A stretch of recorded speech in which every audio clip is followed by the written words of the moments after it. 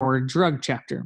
So we're really talking about substance use and misuse. And so there's a lot of things that go into this. We're going to talk about drugs and those things and look at those.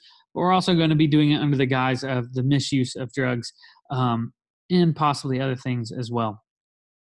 So where we start this conversation is the conversation of addiction. Okay.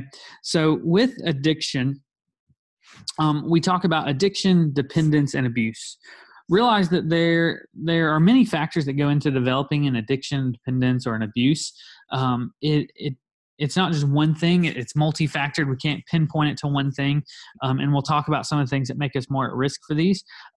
But at the end of the day, we also need to realize that even though we use addiction and dependence very similarly, they are different things. Addiction is a feeling that you can't continue. Sorry, an addiction is feeling like you need something in order to be able to function normally. So someone may feel like they have to have a cigarette in order to be able to function and get throughout their normal day. Well, do they actually need that cigarette in order to be able to function in their day? No, but they feel like they have to have that. And so that's an addiction. And a dependence, on the other hand, is where we actually need something in order to be able to function normally throughout the day or to do the things that we need to do. Realize these do go together, that usually with addictions, they start as we try something or somebody tries something and they feel like they need it. They like the feeling, and then their body gets used to it and they feel like they need to have it in order to be able to function normally. And then after an extended use of this, it can actually lead to a dependence. So a person who uses meth, after an extended period of use, they may actually have trouble functioning normally and actually have some trouble with various things in their body if they don't have that drug, because their body has become dependent or used to it being there and can't function without it. Now, we can teach the body to function without it afterwards, but it is definitely something that could happen when we look at that. So that dependence is there, and it is something that we do want to consider. So we have that going on when we look at those dependence and addictions. Realize they don't always go hand in hand. We are addicted. You can be addicted to all kinds of things, but dependency not always. So there can also be things that we're dependent on that we're not addicted to. So all of you right now are dependent on air. You need that in order to be able to live and function normally. But no one ever walks outside and is just takes in a deep breath and it's like, oh man, you feel that, like it's good for the bones. Like I'm so addicted to it, like just craving it, like that type of thing. And then finally, usually what goes along with this also is abuse. And so abuse is using something in an unintended way or not as the directions follow. So some things, there may not be an intended use for it, so it's always abuse, such as methamphetamine or typically heroin would be considered something there is no prescribed use for or use for it. But then there could be things like, chemicals under your kitchen sink. Well, it has an intended use, and if you drink that instead of using it to clean with, that would be considered abuse. Or realize most people have abused things like Advil or Tylenol.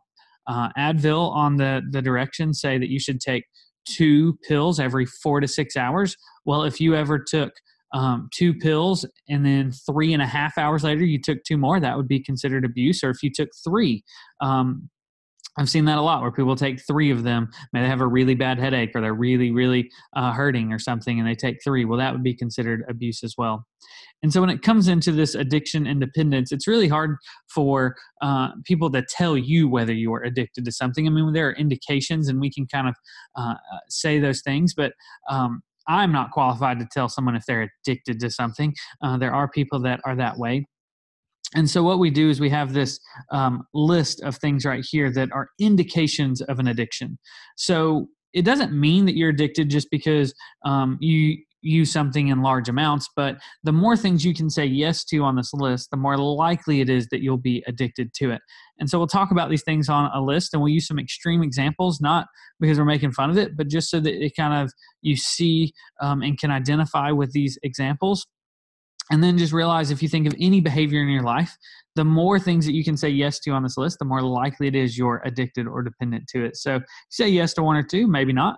You say yes to most of the list, maybe like 10 of them on here. Well, cool. That might be a big sign that you are addicted. So the first one is tolerance. Tolerance is it taking more of something to get the same desired effect. So tolerance is it takes more of something to get the same desired effect. So if you think about if we talk about drinking alcohol, for an example, so I don't know what your ages are, and I don't really need to know, but maybe you've had a drink in your life, or you've known someone who's had the very first drink of alcohol in their life. Most people, when they drink alcohol, they're looking for something called this buzzed feeling, kind of this feeling kind of where everything feels good, or that type of thing. And someone with their first drink, you guys tell me, how much alcohol or how many drinks did it take them consuming before you or that person you know of felt that buzzed feeling? How many did it take? Not a lot. Yeah, not a lot. Maybe it took, a drink, like maybe one beer, like half of a wine cooler or something crazy like that. And they're walking around stumbling, like, ooh. And then after that person drinks for a period of time, maybe they drink more and more, or as I like to call some people in college, they, at the end of their college career, are expert level drinkers in the fact that they've drank a lot and really know what they're doing there. How much alcohol may it take now, or take that person after a few years worth of drinking to get that same buzzed feeling? Would it take more? Yes. Yeah, it would typically take more. It'd take a lot more. Maybe it takes 3, 4, 5 drinks to get that same feeling as before. And so that's tolerance. As it takes more and more, that concentration gets higher and higher in your body, and you're more likely to become addicted to it. You then have withdrawals. Withdrawals are physical symptoms from not having something. And so if an alcoholic, so someone who's addicted to alcohol, comes off of alcohol, they just stop drinking, they may start to shake. They may start to vomit or have problems concentrating. These would be symptoms of withdrawal, so physical symptoms from not having it. A heroin addict may have a heart attack from not having it, so physical symptoms from not having it. And so this would be a sign of an addiction. If you use large amounts, especially when compared to other people. So if someone is using cocaine, and so everyone in this group is doing cocaine, and everyone does 1 line of cocaine, and then you do 3 lines of cocaine, well, that would be a large amounts compared to other people. You're using more than other people to get that same effect. And so that could be a sign that you're addicted. If you have a persistent desire to quit but are unable to. So you're always wanting to quit, you're trying to quit, you're trying to stop smoking, but you just can't seem to do it, that could be a sign of an addiction. If you spend a great deal of time on it, maybe you spend a large amount of time, especially when compared to others, or just if you look at your life, like the number one thing you're doing is this behavior, well, cool, that could be addictive, a sign of an addiction. Do you reduce other actions could be another sign. So maybe you stop eating. Maybe you stop going out with people. Maybe you stop going to different kinds of events that you used to enjoy going to, or maybe you stop doing your laundry. So even that type of thing could be a sign that there is an addiction. So we've gotten that. If you, again, continue to use after its knowledge of effects. So if you continue to use after its knowledge of effects. So maybe it's bad for you, and you just are like, well, that's fine, I'm going to continue to use it. So an example of this is there's a guy I know, his name was Sean Ron. That should tell you everything about it. His full, like, everyone calls him Sean Ron. That should tell you enough about him. And so we were all hanging out one day, and some of the guys in this group that were there smoked, and Sean Ron was giving them a hard time and saying, why don't you just put it down? And one of the guys said, well, I bet you $100 that you can't start smoking today, smoke for 30 straight days, and then put it down at the end. If you can smoke for 30 straight days, and at the end of that 30 days, just stop smoking altogether, I'll give you $100. And if you can't, you owe me $100. Well, everyone in the group was thinking, like, that's a dumb decision. But before we could even think or say anything, Sean Ron said, deal, picked up a cigarette and started smoking. And so we all thought, that's probably what you're thinking right now, that's a dumb decision, right? Because not only is he doing something that may not be great for his health, he's going to spend a lot of money. So let's say he is successful at this and he does smoke for 30 days and quits at the end of it. Well, he's going to win $100, but he probably spent $100 on cigarettes in that 30 days. So Sean Ron smoked for 30 days. And then at the end of that 30 days, surprise, surprise, he didn't quit smoking. He literally walked in that day and handed this guy $100. So not only did he cost himself $100 in this bet, he picked up a new habit. And so he started smoking. Well, a few months goes by and see Sean Ron, and he's smoking again. And I kind of talked to him and said, hey, why don't you quit? You know that's bad for you, right? And he listed off probably 1,000 things of why he shouldn't smoke and why it was bad for his health. But yeah, he said at the end of the day, like, he just enjoyed it. And so he continued to smoke. Even to this day, he continues to smoke. And so that is one of the things that we have to kind of look at, is a continued use after its knowledge of effects. So we also have craving. So if you crave this particular thing, so if you're sitting there and all of a sudden you're like, man, maybe you're sitting in the middle of class and you're like, it would be great right now, some crack cocaine. If you're craving it, if you're just sitting there doing nothing, you're saying, it would be the best thing right now, that could be the sign of an addiction. Failure to complete other obligations. So maybe you stop going to work. Maybe you stop coming to school and you fail to complete assignments or tests or things like that because of this. That could be the sign of an addiction. If you try to reduce your use and are unsuccessful, so maybe you try to go from maybe you're smoking marijuana 3 or 4 times a day and you're just trying to go back to 1 or 2 times a day. That could be an example of something that may indicate that you have an addiction. Again, the more of these you have, the more likely it is to happen. And then finally, use at inappropriate times. So there are some things out there that we can be addicted to that maybe there's never quite an appropriate use, right? There could be an appropriate use for alcohol, I guess, of maybe at a party or some event. Maybe you're toasting someone's celebration. You have a little bit of champagne with alcohol in it. Okay, people would consider that an appropriate use. However, maybe we talk about heroin. There's not really an appropriate time to use heroin. No one's ever going to say, that's the greatest time to use heroin. But maybe it's a place that's more inappropriate than others. So if you're sitting in the middle of church service on Sunday and you start shooting up heroin in the pew, well, that would be an indication that maybe that you had an addiction, because that's not the greatest time to use. Or if you're in the middle of class taking your final exam and you pop open a beer during the middle of that final exam, that would be another example of inappropriate use at times. And so all these things just indicate that you may have an addiction and are things to look at and to consider. But the more of these you say yes to, the more likely it is. If it's only 1 or 2, maybe not so much so. So we have all of these things going on, and we've talked about addiction and dependence, and we've used drugs as the example, and we'll talk about the drugs. But at the end of the day, can we be addicted to things that are not drug related?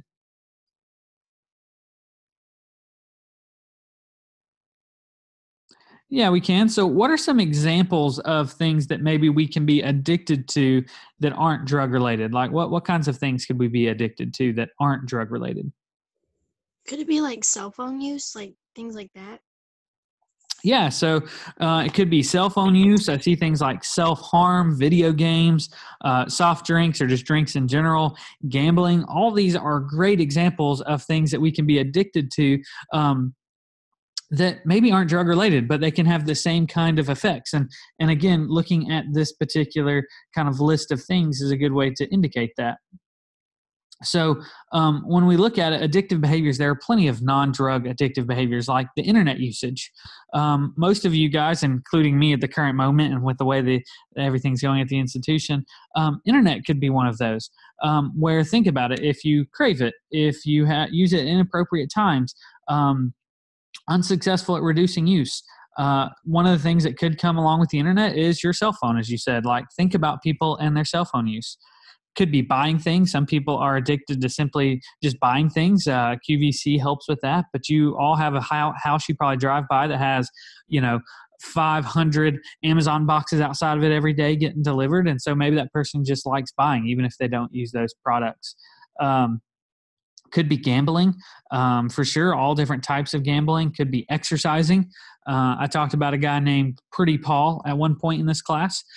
Pretty Paul was addicted to exercising, and the fact that he went to the gym 2 or 3 times a day for an hour or 2 each time. And so he was really just addicted to that exercise. There are people addicted to eating, people addicted to video games of all different types, and realize these can even be just as harmful. There was a guy, this was a number of years ago, who was addicted to gaming, and he was sitting in his computer gaming. And as most people that are really into gaming do, they may have food and drinks around them, so they don't really have to get up. And this guy had been playing for 12, 14, 15 hours and been drinking things like Red Bull and energy drinks and eating.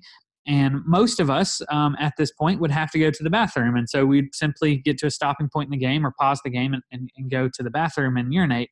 Well, this person ignored that urge, and he kept ignoring that urge and kept ignoring that urge until the point where his bladder became so full that it ruptured inside of him because he refused to go to the bathroom.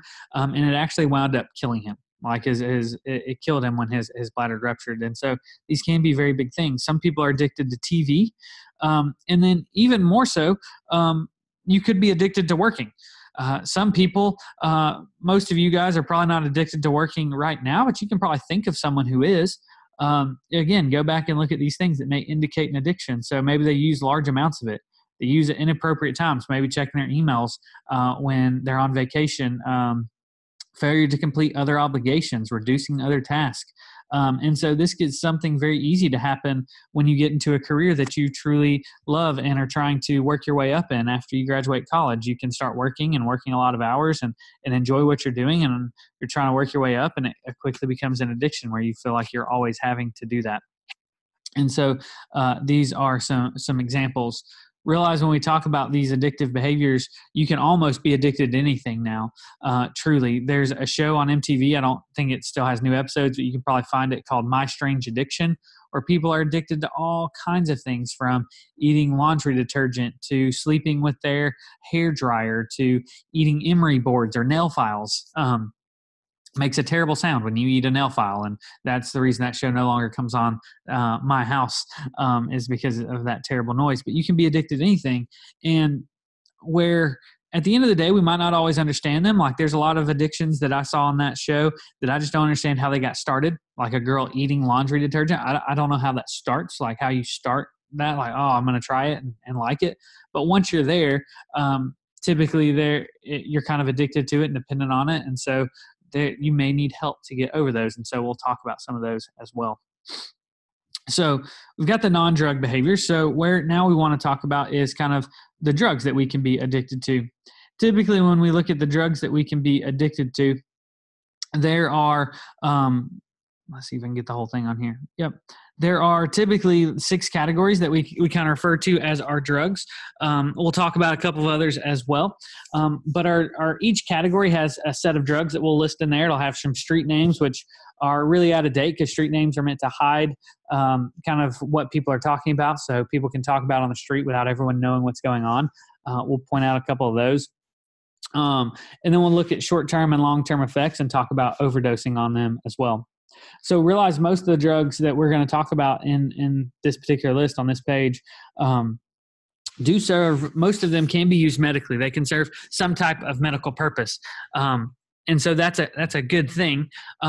But not necessarily all. We'll point out a few of them that don't really have a medical purpose, but pretty much all of them do. And so if they're used appropriately, they can be helpful, but it's when they're not used appropriately that they become more of an issue. So our first category would be opioids.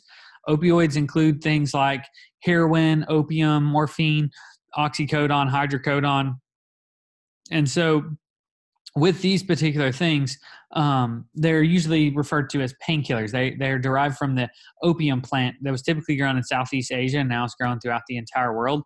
Could be referred to as things like H, junk, smack, black stuff, oxys, OC, Captain Cody, all kinds of different things, but they're all painkillers. And you'll recognize things like morphine are used in hospitals.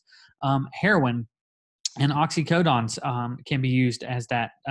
Heroin, even though most people think about it as just a drug, in very severe scenarios, in a few cases, especially in other countries, heroin has been used as a pain relief drug when it's absolutely necessary.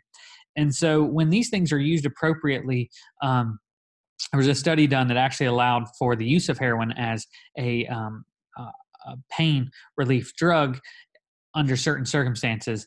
And so when this was done and used appropriately, people can have heroin and it gets rid of their pain. It's a little bit better than morphine.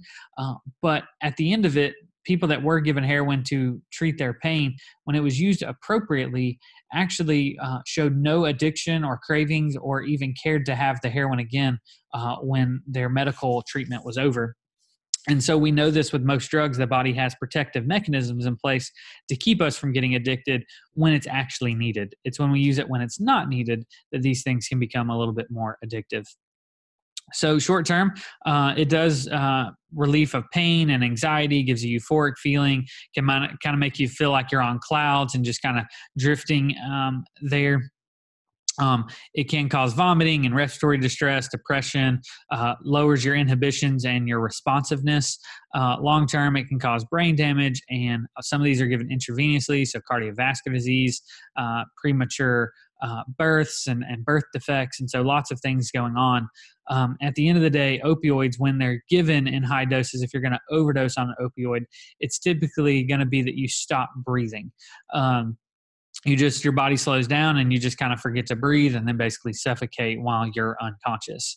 And so that's one of the things you have to worry about. The next category we've got is central nervous system depressants. And so this would be a whole category called downers. So if you ever heard of a downer, this is a central nervous system depressant. These are things like pyruvates, benzodiazepines, which include Valium, Xanax, or fentanyl, methaqualone, GHB, called things like Yellow Jackets, candies, downers, tranks, forget me pills, called roofies as well as in this category. So fentanyl is a roofie. Quaads, ludes, grievous bodily harm, that type of thing. All of these things bring your nervous system down. They slow you down. They kind of put you in slow-mo. They make you relax. You move slower, lowers your inhibitions. You think slower. You kind of just think about like you just want to sit in your couch and like just relax. These are what those downers are for. They can reduce anxiety. They can make you more irritable and abusive. They impair muscle movement. They cause drowsiness and loss of consciousness. We know that long term they can make it really hard for you they can cause insomnia, make it hard for you to fall asleep without them. Again, brain damage, birth defects, all different kinds of things going on in that route. If you overdose on downers, typically what's going to happen is just like opioids, you're going to literally stop breathing. Your body's slowing down and slows down so much. You breathe slower and slower. Your heart rate gets slower. You take a breath and then you just never take another one. Your body never realizes it needs to take another breath. And so this is one category. Rufentanil, also known as roofies, is the kind of seen as the date rape drug. The reason rufentanil is used a lot of times is when you're on a downer, it slows you down. And so it also lowers your inhibition, so you can convince someone very easily to do something maybe they wouldn't have before. Also, you don't resist things as much or as easily, so it's easier for people to take advantage of someone. And then the big reason people use rufentanil as the date rape drug is it causes retrograde amnesia. So basically, from the time the drug enters your system till the time it leaves your system, it makes it so you can't remember or you don't have great clarity and detail on the events that occurred while that system was in your drug. And so that's there. Our next category is central nervous system stimulants. So this is the opposite of our depressants. They would be considered uppers. So these things would be like amphetamines or methamphetamines, cocaine, crack cocaine, Ritalin. And so these do the opposite of our depressants. They bring us up. These are our party drugs. We're going to take these when we want to go out on night on the town, be up for a number of hours, have better concentration and focus. Our ADHD medications are included in this, like Adderall and Ritalin. And so all of these things are going on. And so they're bringing that central nervous system up and increasing heart rate, making you hot and that type of thing. They give you mental alertness, energy. They can make you nervous and make it where it's hard to sleep. Long-term use, it can make it where you don't have energy without them, causes brain damage, can cause heart palpitations, again, be bad for unborn babies. So you have all of these things going on. In this particular categories, we do have things that would not be ever considered to have a good use, a pharmaceutical use prescribed by a doctor. One of these would be things like methamphetamine. Doctors do use amphetamines to kind of bring people up, but they're never going to use methamphetamine. Methamphetamine is basically grabbing everything under your kitchen sink, mixing it together, and then smoking it or injecting it or whatever. Never going to be something for that. Crack cocaine, again, not going to be a medical use, but cocaine is actually used medically in various scenarios, and as long as used appropriately, not a big deal. Um, Names in here could be like speed, black beauties, uppers, crystal, crank, meth, ice. All of those are just regional terms referring to methamphetamine. You've got some of my favorite names in this category like Jif and Skippy. That's because those remind me of peanut butter, and I just love peanut butter. You've got things like Candy, Coke, Rock. My all-time favorite name for a street name is Toot. Toot is referring to cocaine. I've never heard of anyone using this particular one out in the street. I've never been offered that, but if someone ever legitimately offered me Toot, I would probably pee myself laughing just because I think it's the funniest name ever for a drug. So uppers are kind of your party drug. Downers, again, are your ones kind of when you just want to veg out and chill. And so what this causes people to do is sometimes they'll go out for a night to party. They'll be taking cocaine or some kind of amphetamine. They'll be partying and then they get home and they're still kind of up and kind of increased. And so they may take a downer like a Valium to try to lower themselves down so they can go to sleep.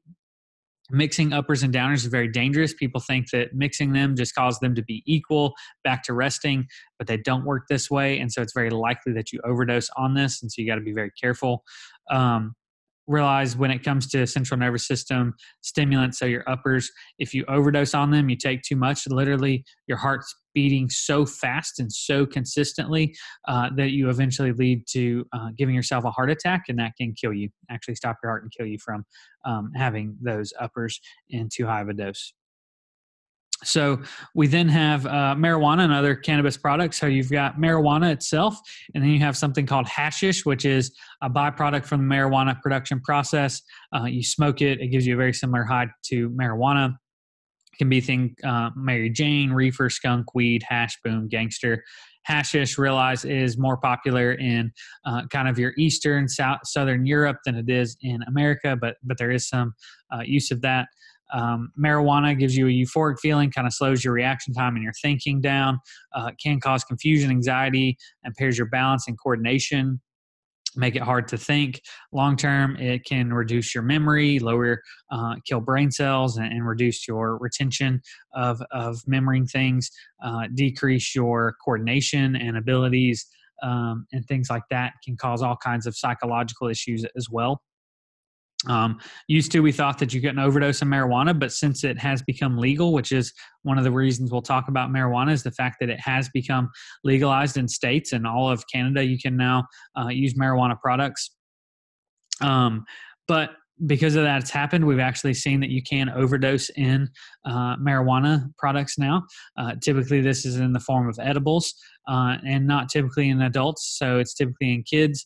They find maybe some gummy bears that have a lot of marijuana in them. They think it's just regular candy and eat a large bag, and then that builds up in their system and actually can cause their death. So it is something to be concerned with as we move forward. And we're seeing with this, with marijuana becoming legal, we're starting to see more things about it. We're starting to learn more about the drug. We're seeing that it can be as dangerous as cigarettes, if not more. Typically, people don't smoke as many marijuana products, so joints, whatever you want to call it. They don't smoke nearly as much, the same quantity as they would tobacco smoke. But we do know the smoke itself is as dangerous or more dangerous than tobacco use. So it is something to be aware of. Marijuana, the product active ingredient THC, is something that can be used in the medical community. I think has some good uses, just like a lot of these other drugs that we've talked about. However, it does only work for certain things. People are using it as a cure-all drug that doesn't necessarily do that. Realize tobacco products 150 years ago were prescribed as medicine because it was helpful, but we know now that those aren't the case, and you would look at a doctor funny if they prescribed you tobacco. So marijuana is probably eventually going to follow suit in this. There's some things we can pull from it that are helpful, but your doctor should never tell you to smoke anything in order to make you healthier. We know that smoking anything, even if it's spinach leaves, is going to do damage on the inside of your body. So it is something for us to look at. The next category we have is hallucinogens. Hallucinogens have all kinds of things in this category, from LSD to mescaline or peyote, We've got ketamine, PCP, MDMA, ecstasy. So you're talking about things like eating shrooms, which is what peyote is, licking toads, all kinds of names from acid, boomers, sunshines, special K, mushrooms, laughing gas. Laughing gas, different one. Angel dust, peace pill, clarity. What hallucinogens do is they change how the mind works. So they interact with the mind. A lot of the drugs we saw up here are kind of weight dependent, meaning the more you weigh, the more you need. When it comes to our hallucinogens, one dose is one dose for everybody for the most part. And so what they do is they alter the state of your mind. So realize what you're hearing and seeing right now is all interpreted by your mind. And if we change that, things can act really funny. Small doses can maybe help you with, or may just make it so you relax and you're kind of more open to ideas. But we know that typically most people taking hallucinogens, they can have all kinds of side effects because it's messing with the brain. So in a normal brain, you eat pizza, you taste pizza, you smell pizza, you kind of see pizza. And someone on LSD, they may go and eat a bite of pizza, and instead of tasting pizza, maybe they hear trumpets playing, and maybe they see green circles in their vision. And if they are listening to music, instead of really hearing that music and being interpretive of that music, maybe they see purple swirls, and they smell things like roasting marshmallows because the brain's not acting properly. And so it does increase heart rate and blood pressure, and can really change what you're seeing and how you interpret the world. You can overdose on hallucinogens, but typically people make poor choices on hallucinogens, and this leads to their death. So maybe they're standing on a balcony on the 30th floor of a high rise, and you guys would look off and see traffic down below and wouldn't, do anything stupid to jump off. But someone on a hallucinogen may look down, instead of seeing a 300-foot drop into traffic, sees a giant field full of bunnies and just wants to kind of rub their face against the bunnies and would jump from that balcony, leading to their death. We know that long-term use of these can lead to psychosis and mental problems, and just being able to tell what's real and what's not real, and can lead to all kinds of things. Realize that in this category, we do know that certain drugs in this category can be helpful with certain psychological problems and helping people to work through those. And we're starting to see a greater use of those, especially outside of America, and treating certain conditions. Finally, we have inhalants. Inhalants are things like solvents, aerosols, nitrates. So think about anything with a heavy smell, Sharpies, gasoline, paint, anything with lots of fumes that could deprive the body of oxygen and introduce chemicals into the system. It can be called laughing gas, snap-its, whippets. You can get this from even whipped cream cans or compressed air. Again, anything that you can breathe in, it's going to introduce chemicals into the blood and block oxygen. So whipped cream cans, you typically turn them upside down to get the delicious gold out of them. But if you turn a whipped cream can upside right and put that applicator in your mouth and just breathe in those gases that are released, it can cause a high feeling. It does disrupt brain function, so slurred speech, loss of motor coordination and consciousness. Long-term, it causes all kinds of long-term organ damage. And we can't be more specific than that because there are lots of different solvents, and depending on the chemicals in them, depends on what's going to happen inside the body. Inhalants aren't extremely wide used in America, but in third world countries, they're used a lot because it's a cheap way to get high. You can buy a small bottle of paint for next to nothing almost anywhere, but especially in third world countries. And they may put some paint on a rag and then hold it up to their nose and mouth and breathe that in until they start feeling high, and then walk around for a little while. And as that high wears off, they continue to take that rag out of their pocket and breathe it in. And once that paint dries, they simply just add a little bit more paint and can get high for a long time. This does cause a lot of brain damage and other things. If you're curious about this use and want to see kind of a documentary on it, there's a guy named Steve-O who used to shoot a lot of shows on MTV. He created a document where he was addicted to drugs and he liked things like whippets and other inhalants. And his video, he shows what they do, and kind of you see video of him on them and how they change his mood and what goes on. And he talks a lot about the usage and how long-term that affected him, and even short-term as well. And it's a really good video. It is kind of, I wouldn't watch it with any children. It can kind of be a little bit disturbing, but it is a good thing to kind of introduce you and show you what's going on in that area. So we've kind of covered these now. We've covered most of our categories. We do want to talk a little bit more as we go further about what's here. And so when it comes to our drugs, we do want to talk about who uses. So when we talk about it, really anyone can use drugs. And we know that everyone uses drug from every kind of different group of people you can talk about, but we do know there are certain groups that are more likely to use drugs and abuse drugs and become addicted to drugs than others. What kinds of things do you think it makes it more likely that someone might be addicted or use drugs? So one example would be someone who's experienced maybe a lot of trauma. Yeah, especially early on in life, for sure. What else might be another thing that would lead to that? So depression. Yep. So especially if we don't have the right ways to deal with depression and anxiety. Yep. What else?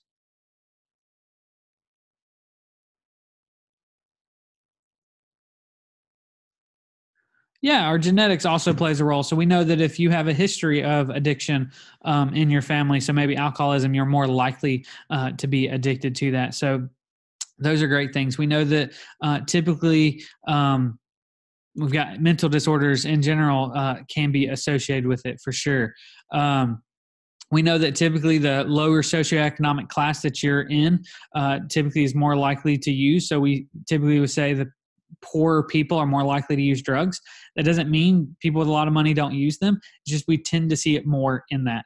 The earlier you were when you had your first sexual encounter makes you more likely to use. So if you had your first sexual encounter at a younger age, we know that you're more likely to use. When was the first time you experimented with drugs or alcohol? The earlier on that was, the more likely it is that you'll use through the rest of your life.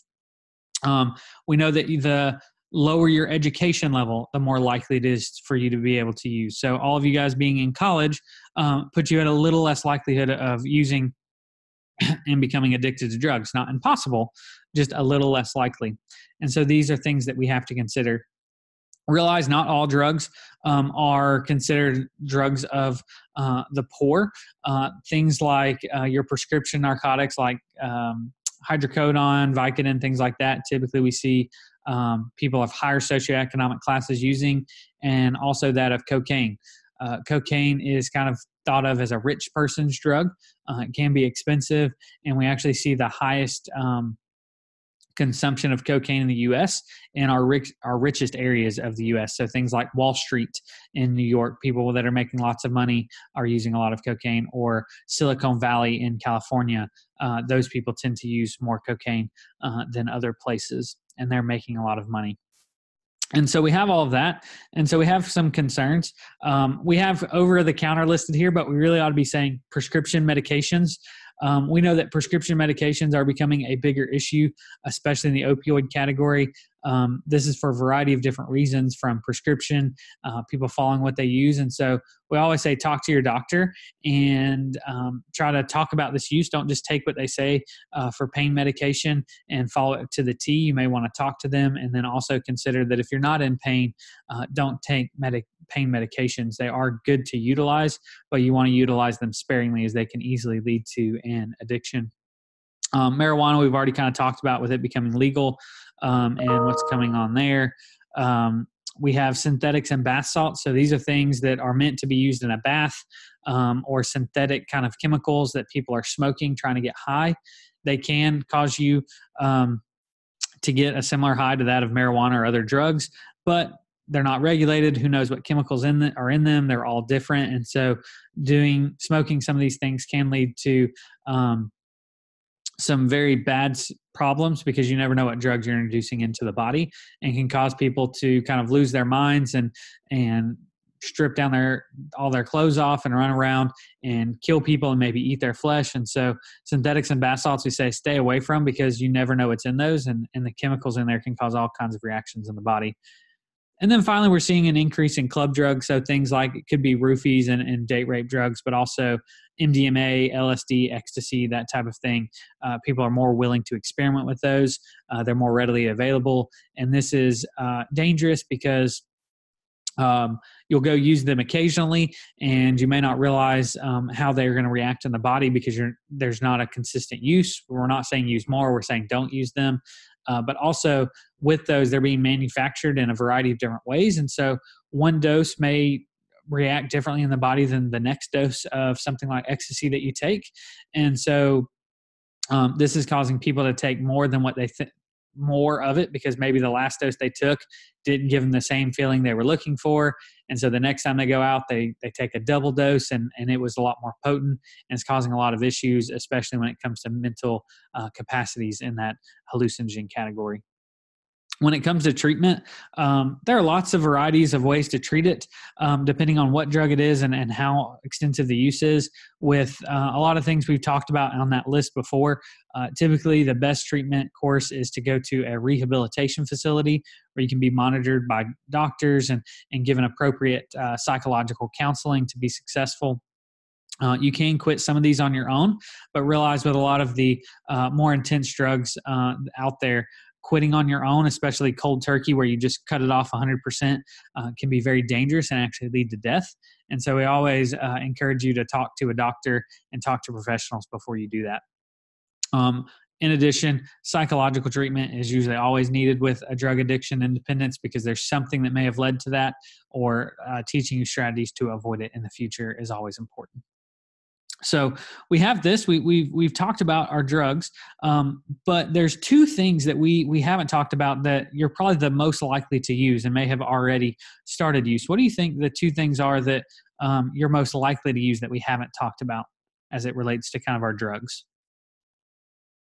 Ooh, caffeine is a good one. Caffeine, we don't talk about too much, but it is a drug that most people are addicted to and causes that. People tend to leave it off the list surely because it tends not to be super life-threatening in consumption.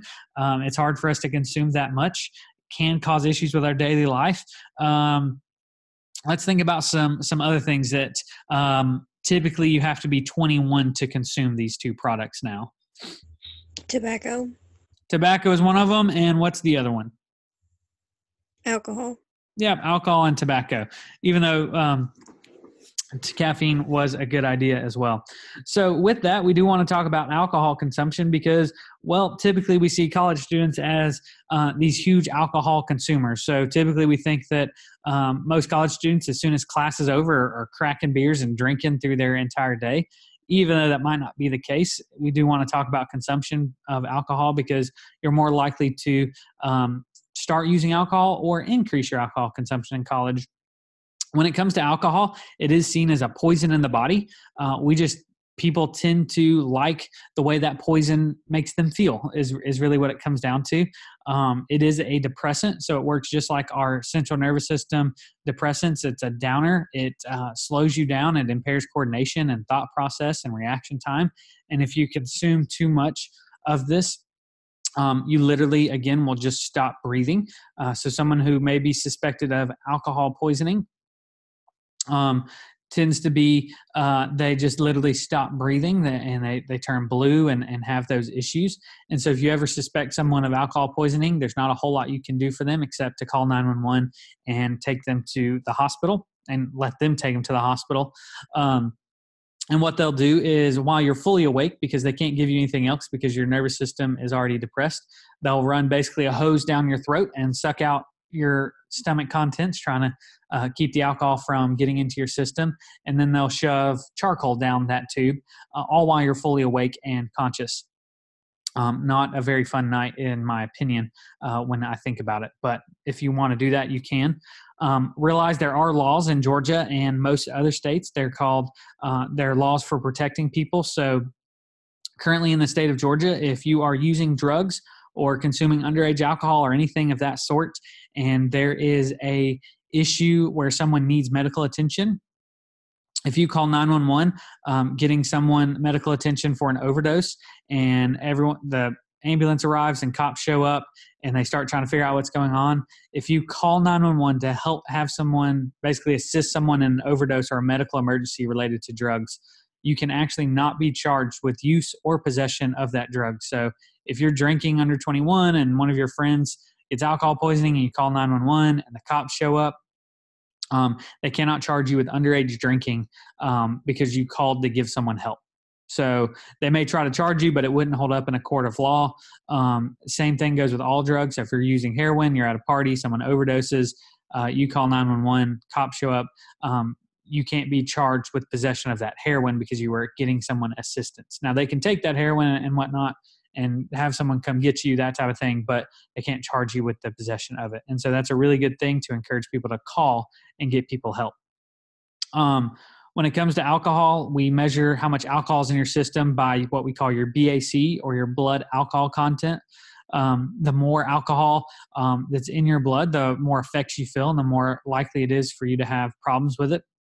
But the way that alcohol builds up in the blood, there's a few things you have to account for. So first of all, it is weight dependent.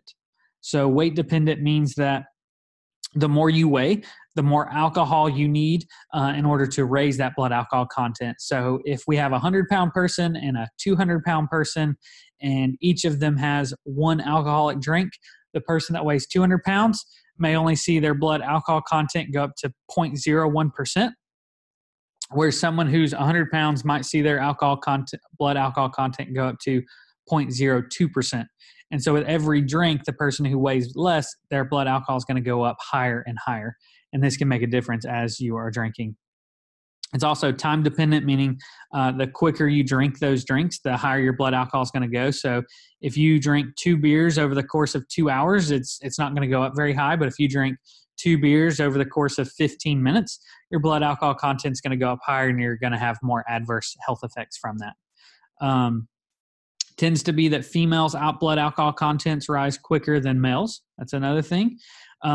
If you have food in your stomach, your blood alcohol content rises slower. If you're dehydrated, your blood alcohol content rises faster. So there's a lot of factors.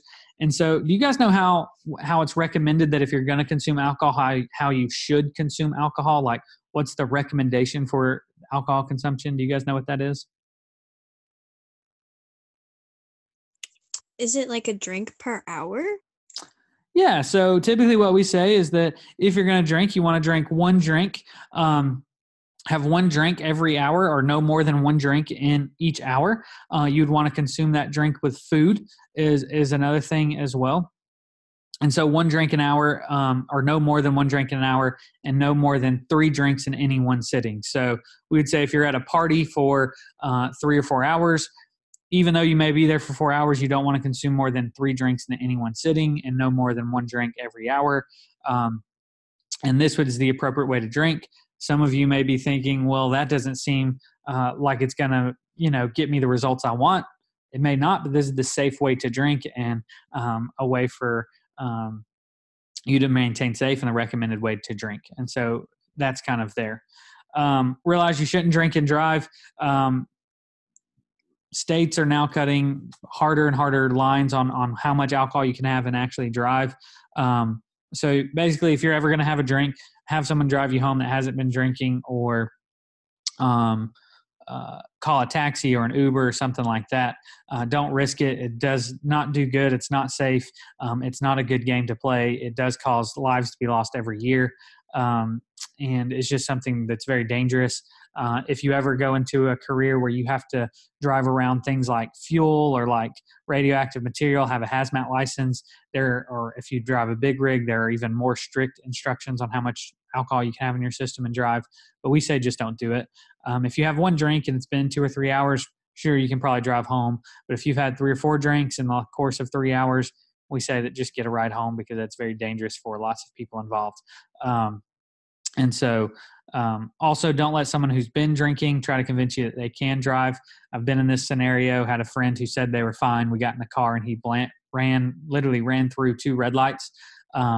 And I told him to stop and let me drive. I hadn't been drinking. He refused at first. And so I literally was getting ready to jump out of the car at about 30 miles an hour because he was going to get us killed. And he finally pulled over. And this was a very scary scenario and something that you shouldn't have to go through. So don't let someone convince you of that. Um, Short-term effects can cause loss of memory, can cause vomiting, can lead to death. We kind of talked about those. Long-term effects, you can damage your liver, can make it hard for you to remember things, can affect your stomach and your intestines and lead to cancer. So just be aware of that. When it comes to college students do consume large amounts of alcohol, but they don't consume it in the way that most people think all the time. What we mostly see from our college students is they tend to be binge drinkers. Do you guys know what binge drinking is?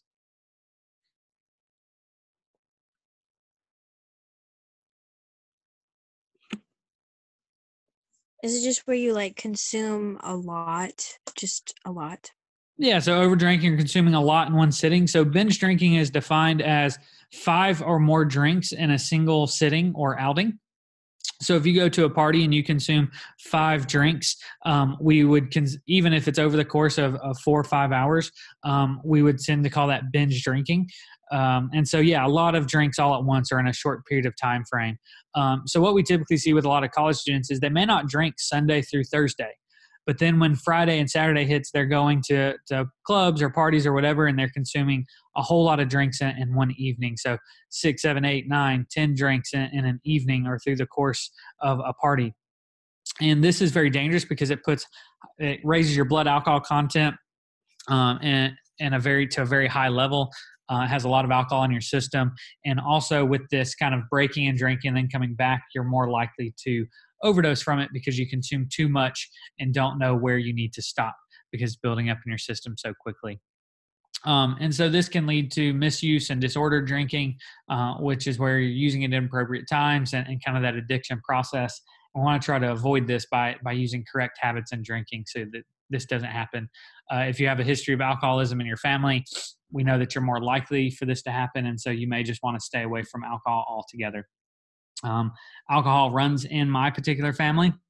I have multiple family members that are alcoholics. And so I'm very careful with alcohol. I don't drink it very often. I'm more of a um, I like to try things just to see what they kind of taste like. And so I'll have a drink of someone else's drink or order one thing that's kind of different that I've never seen before. But I rarely drink just because it's very likely in my family that I could be addicted to it. And so it's smarter just to stay away from that.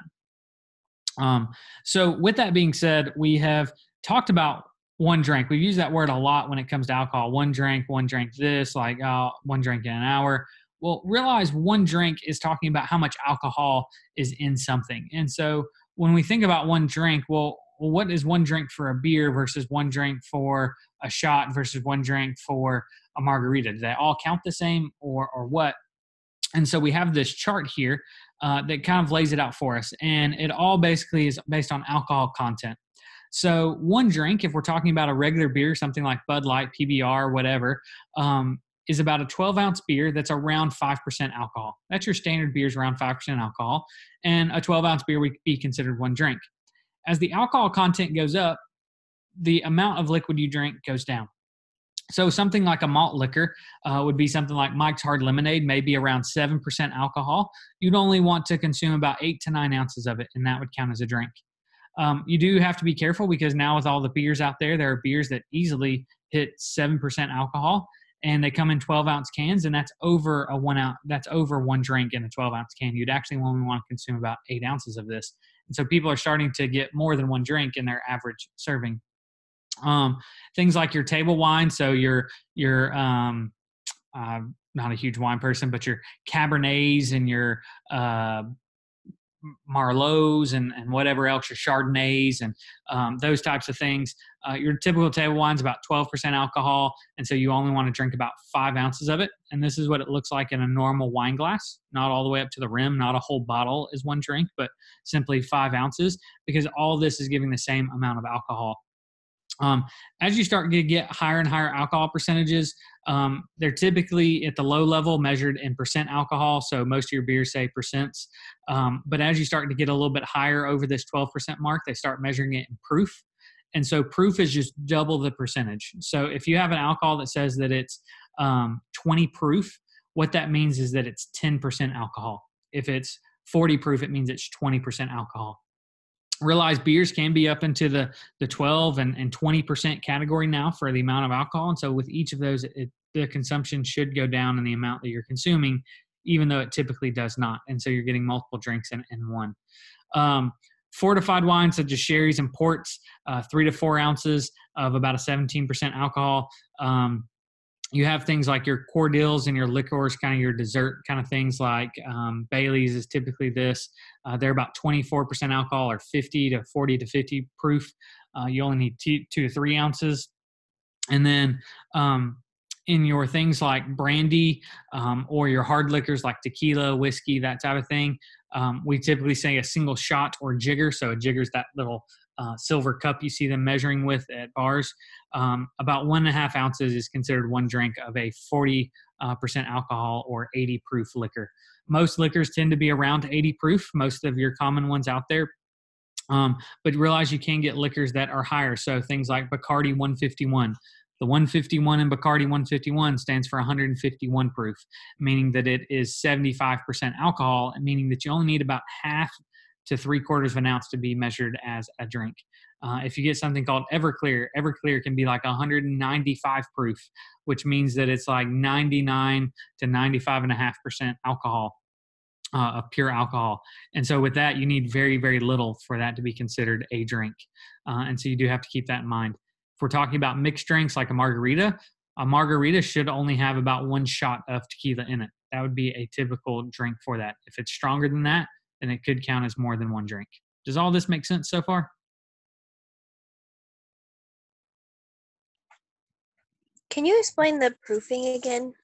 Yeah, proofing. So when you get up into your liquors and some of your stronger strengths, what you'll see on the bottle is you won't see like a percent alcohol. It won't say like 17% alcohol. It'll say something like 40 proof. And so 40 proof is basically if you take the proof and divide it by 2, will give you your percentage. So if you have 40 proof, that means that it's 20% alcohol. If you see something that says 80 proof, it's 40% alcohol. 100 proof is 50%. And so something that's 100% alcohol, basically pure alcohol, would be labeled as 200 proof. Does that make sense? Yes, thank you. Awesome. Not a problem. And so this kind of lets us know what one drink is. And so you can kind of see that and judge that as you move forward. So now that we've